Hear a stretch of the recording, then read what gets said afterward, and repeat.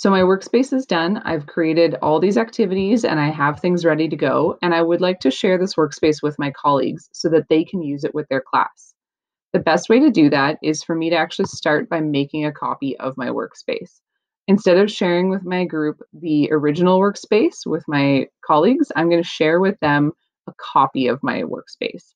This is because I don't want them to accidentally delete anything out of the one that I've already made, and I don't want them to accidentally remove something that is useful for my students. So I'm going to click on these three dots.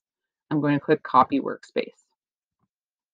This might take a few minutes, especially if you have a lot of large files. So things like videos or images or activities that have a lot of graphics, that might take a couple minutes. Once the workspace is copied, you'll see that it tells me that it has been copied. I can go and view the copy. So I'm going to do that because I want to share the copy with my colleagues. So I haven't assigned any classes. You can see I'm the only teacher in this one. So I would like to share this with my colleagues. So I'm going to go down here and I'm going to add teachers. Now you do have two options. You can either add teachers or you can share it publicly. I would only suggest sharing publicly and turning that on if you can ensure that you don't have any copyright resources in your workspace and if you're okay with anybody in the world discovering this workspace. If that's the case, then you can take that link and you can just share it with whoever you want and they can make copies of that workspace. But if you've got some copyright materials in there, if you're doing something like this one has some My Blueprint budget lesson plans in it, because we at OCSB have an account with My Blueprint, I don't want to share that publicly because that would risk copyright infringement with My Blueprint.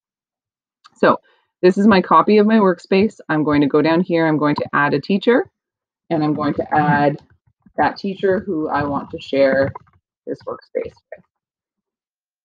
As long as you put in their OCSB address properly, they should come up for you. And then you can hit Add Teacher.